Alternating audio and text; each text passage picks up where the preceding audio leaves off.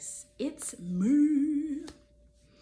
So really, the point of this video is to just talk and just have a conversation with you. My brother, I do have a younger brother. He is 4 years younger than me. And that's where you see all the pictures of my nephews. They come from him and my sister. And so we were just having a conversation about stuff. And my brother said, like, sis, you're really resilient. And I thought about that for a minute. I was like, I'm resilient. Like, what does that mean? To be resilient, you know?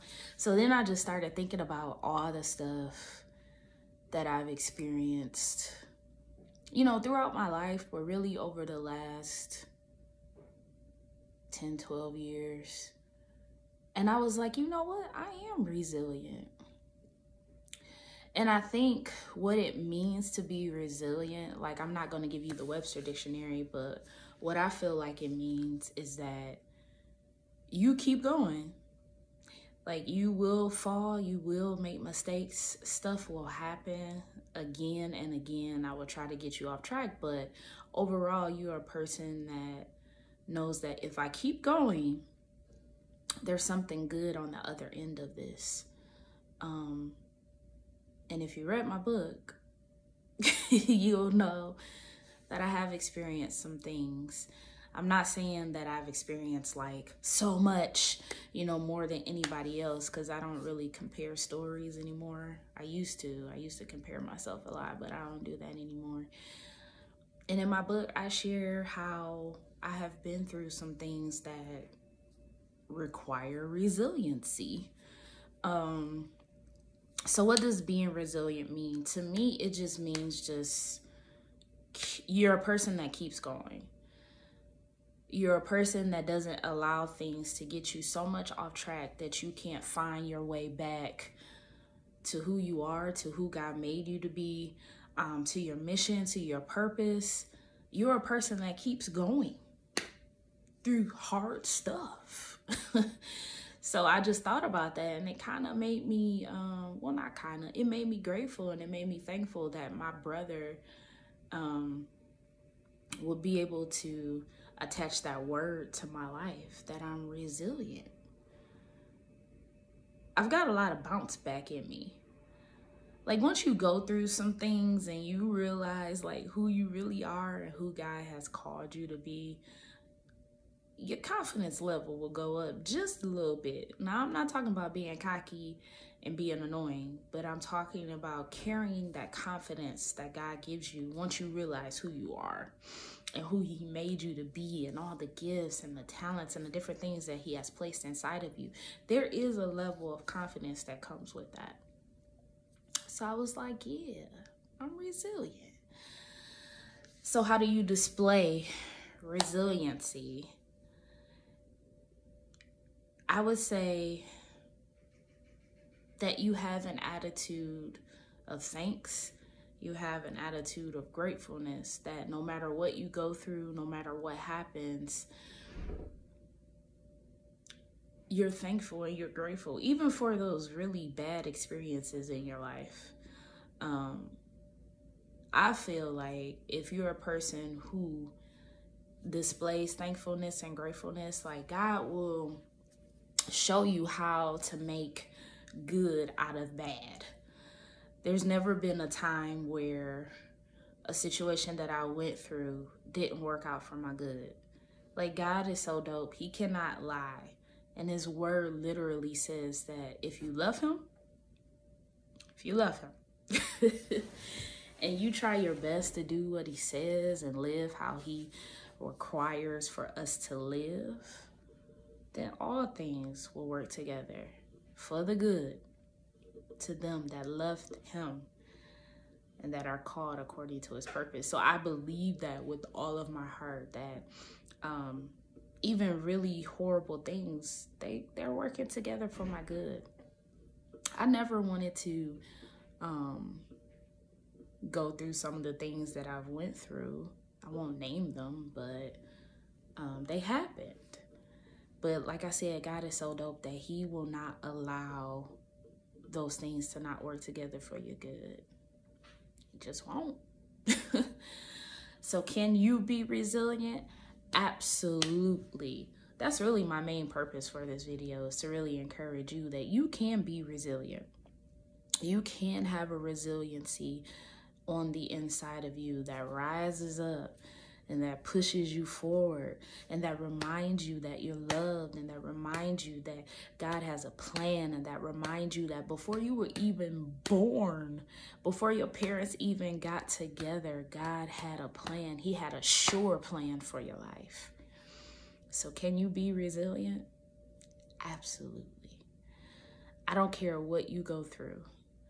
If you have a mind of being grateful and being thankful, and you have a mind and you know that God is on your side, and you know that you can do all things through him that gives you strength, you're resilient, period. I know everybody use that now, period. You're a resilient person. So walk in that. Be confident in that. Grow in your resiliency. There's a song that has been on my heart. Yeah, I'm gonna use that phrase. There's a song that has been on my heart. But there really has been. I saw a young lady sing it on a TV show. It's an old song, but it just really stuck with me. Like it rang out in me as she sung it. I connected with the song again. And funny story, some years ago, at a church that I was a member at, the choir director, she wanted me to sing the song.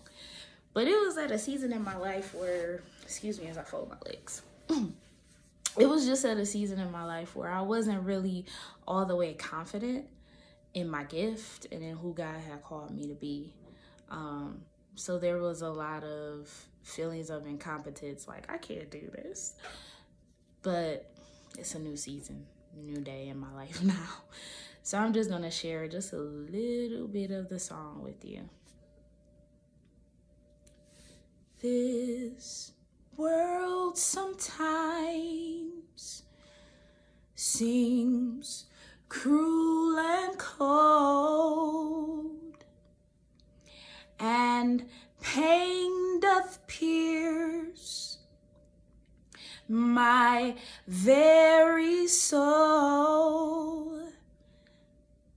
But there's a place, a secret place, a place where I can go, for you shall hide me in your tabernacle from the rain and storm, and even when my enemies pursue me, you'll keep me safe from harm. I'm older now. I've learned when to give it and when to pull it back. Learned my lesson over the years. Can't reach every note. So reach what you can.